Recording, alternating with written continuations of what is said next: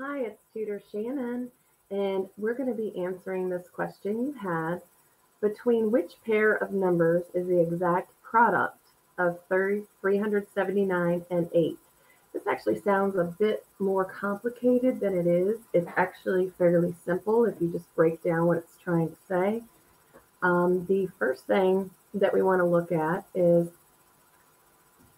it's asking for the product of 379 and 8. Well, we know a product happens when we multiply two numbers together.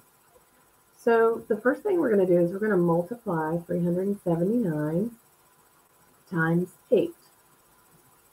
Okay? We're going to multiply that out.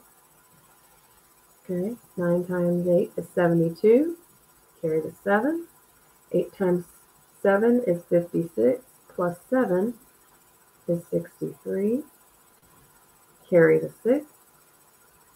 And then 8 times 3 is 24. Plus 6 is 30. So our product of 37 and 8, of 379 and 8, is 3,032. So the next thing we want to look at is it wants to know between which pair of numbers is that number. We're just looking for the two numbers that 3,032 falls between. So all we have to do for that is we think about which number comes before 3,032 and which number comes after 3,032.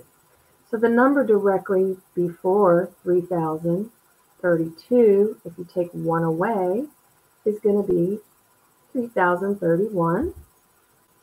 And the number that comes after 3,032, when you add 1, is 3,033.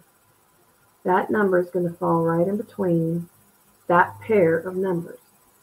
So your pair of numbers is going to be 3,031 and 3,033. It's that simple.